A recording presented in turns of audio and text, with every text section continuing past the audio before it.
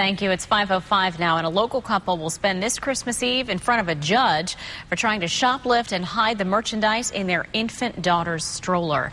Boynton Beach police tell News Channel 5 that Richard Klein and Ashley Sheridan were busted at the Kohl's store along Congress Avenue after they were caught with nearly $1,700 worth of merchandise from that store, some of it tucked away right inside that one-year-old stroller.